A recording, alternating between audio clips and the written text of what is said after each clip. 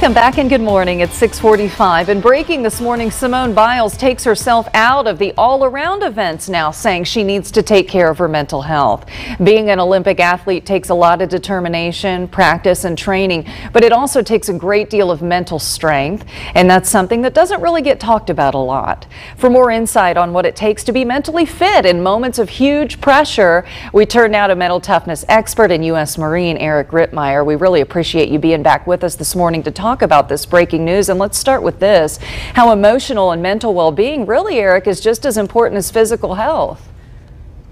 It sure is, Lindy, and it's one of these things where, unfortunately, we can't see what other people are thinking. We don't know the pain they're going through. We can see when somebody has a broken leg or has a black eye, but what we can't see is what they're going through mentally. There needs to be a lot more emphasis on what's going on internally, letting people know that there's help out there, giving them a shoulder to cry on if they need it, and just letting them understand that your feelings are okay. It's how you respond to those feelings that's important. Yeah, and there's nothing to be ashamed of about it. So in this press event yesterday, Simone said athletes should be enjoying themselves right now, but that's just not the case. So how does someone prepare for this pressure that comes with a big stage like the Olympics? I mean, most of us can't even imagine.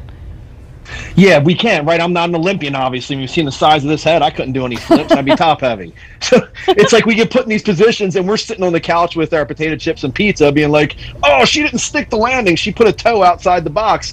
These are kids. If you think about it, they're young. They're 18, 19, 21, 22 years old. These are children that are put in positions where they have millions and millions of eyeballs on them that are required to perform under this extreme pressure. They train for the physical piece. They train for the mental piece as well. But unless you're in those shoes, you just can't relate to what they go through internally. I always think they should put a regular person in the Olympics so we can see just how good these people are.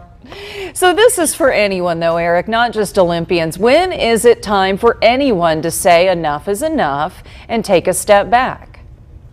Yeah, this is the society we live in right now, Lindy. I do a lot of media on this, especially when it comes to boys and men. It's the inability to express how they feel and a feeling of weakness if we talk about struggles that we're having. We all go through it, right? The whole pandemic thing, we're going through this. I heard people say, well, we're all in the same boat. Well, we're not all in the same boat. We're all in the same storm. The boat we're on depends on how we came into this pandemic, what level of mental preparedness we're on. Some of us are on a 50-foot yacht with a full staff. Others of us were in a 5-foot inflatable with a hole and one paddle. So everybody enters into these things differently. We have to get much better at letting people know that what you're feeling is okay. Express it. Learn healthy ways to express how we feel. Eric RITTMEYER, mental toughness expert. Thanks so much for your help this morning. It was a pleasure having you on.